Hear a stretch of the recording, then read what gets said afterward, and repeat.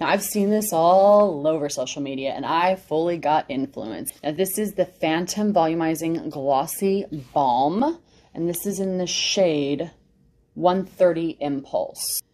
And I'm just going to lightly work the edges of the lips and work around. We're going to take the Hourglass Glossy Balm, go right in the middle.